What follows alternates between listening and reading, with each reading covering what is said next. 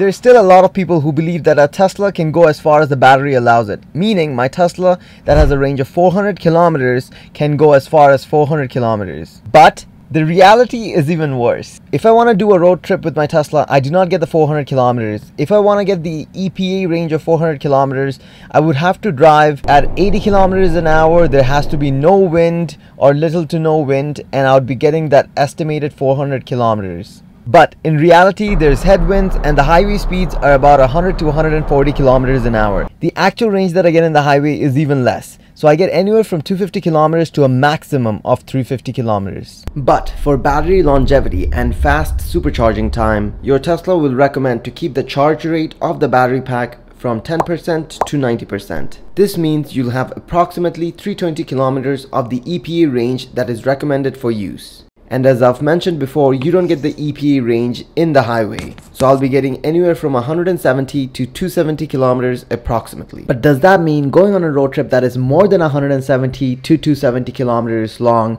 impossible in the Tesla? The answer is thankfully no. In this video, I'm going to take you guys with me on a Tesla road trip. So you'll have all the answers to your questions by the end of this video. I don't wanna stay here, no. Ain't gonna keep it low. Go, let's go. Let's wrap it up and hit the road. I just got an awesome vibe. Striking the winner post now. Liberty's on my mind. We've taken off, we've left the ground. If you didn't already know, there's a supercharger every 50 to 100 kilometers in the Trans-Canada Highway. We start our journey today from the Tesla Superchargers in Winnipeg. So you can count this as the first supercharging stop. Our second supercharger stop is approximately 200 kilometers away in Brandon, Manitoba. Traveling at highway speeds, it should take us about 2 hours to get to Brandon. I'm starting off with 90% battery life, and the Tesla estimates that I'll have around 18% battery life remaining when I reach Brandon.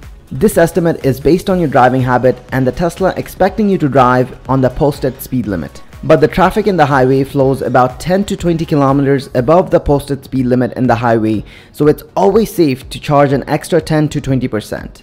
Halfway to Brandon, you can see my expected range when I reach the Brandon supercharger turned from 18% to 12%. The great thing about Teslas are that they will always tell you if you can't make it to a supercharger. The Tesla will either ask you to slow down to make it to your destination or reroute you to the nearest supercharger if you keep on driving the same speed. At one point of the trip, I was really cutting close to 0% battery life, but I didn't really have much range anxiety as I could always slow down to get more range. Also, when I pulled up the energy chart, the Tesla estimated that I could go another 17 kilometers with my current speed and my driving habits. And I had 12 kilometers to go, so I wasn't really worried. I reached Brandon with 3% battery life remaining and plugged it in. When you reach a supercharger, the Tesla will also let you know how long you need to charge in order to make it to the next supercharger stop. Another benefit of owning a Tesla compared to other electric vehicles is that a Tesla supercharger is 3 to 5 times faster than all other non-Tesla fast chargers in the Trans-Canada Highway. Also, all the superchargers are located in convenient locations for the usual traveler. For example, the Brandon superchargers are located in a strip mall where there is Walmart, a couple of restaurants to choose from, a dollar store, a gas station, a Home Depot, and a Safeway. So while the Tesla was supercharging, I went ahead and got some food and water for my journey. I like to store my water under this little compartment in the trunk because it's very well insulated and keeps the water cool when it gets hot outside. The Tesla will let you know when you have enough charge to continue your trip. As you can see here, Tesla is estimating that I'll have 21% charge when I get to the next supercharger. But I left it on for a couple of minutes until it was 25% because as you can see, when I got to the next supercharger, I had only 8% of battery life remaining. This supercharger is located right beside the highway. It's connected with a co-op gas station that has its own fast electric charger. As the Tesla is supercharging, you can use the restroom, get food or drinks from the co-op store. As usual, I supercharged the Tesla for an extra couple of minutes because as you can see, when I reached my next supercharger in Regina, I used up 15% more than expected by the Tesla. The Tesla supercharger in Regina, Saskatchewan is located in a Canadian Tire parking lot. There is also restaurants right across the street if you want to go and grab something to eat. Sitting for straight 9 hours isn't healthy, so I try and get in some exercise while my Tesla supercharges. My final destination today is Saskatoon, Saskatchewan, and my final supercharger today is going to be the Davidson, Saskatchewan supercharger. This supercharger is also located in a co-op gas station right beside the highway. This Tesla supercharger was the best one yet. They were nice enough to leave out a windshield washing station for Tesla owners. Even though there's a Tesla service center in Saskatoon, unfortunately they do not have a Tesla supercharger. This supercharger in Davidson, Saskatchewan is the closest supercharger to the city of Saskatoon. So I'm going to have to ignore Tesla again when it says that it's ready to continue the trip. I'll be charging for an extra 15 to 20 minutes, just enough for a round trip and also enough to move around the city. I also got an Airbnb where I could plug my Tesla in overnight. If you didn't know, Tesla also comes in with a mobile charger which you can plug into any regular outlet that would do about 10 to 13 kilometers per hour. It's definitely not as fast as the Tesla superchargers, but it gave me 25% of battery life in about 12 hours. 25% converts to about 100 kilometers overnight in 12 hours. So if you were thinking about getting a Tesla and you happen to live in a house where you could plug it in and your daily driving habits are less than 100 kilometers, you could definitely get by with the charger that the Tesla comes in with.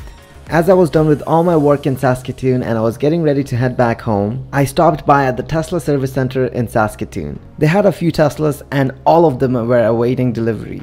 I had enough charge to get to the Davidson supercharger, but I still plugged it in for extra charge. So if you're in Saskatoon and if you're low in battery, you can always come to the Tesla service center in Saskatoon and top up.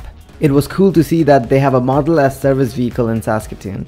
I was only allowed to take pictures, so here's all the cool things that you can expect when you visit the Tesla service center in Saskatoon. Here's the brand new headlights for the Model 3 and the Model Y. The solar roof looked very different from all the pictures that I've seen online and the quality felt great. There's also Tesla solar in the walls as well. They have a nice waiting room where you can sit and relax and watch your Tesla being worked on.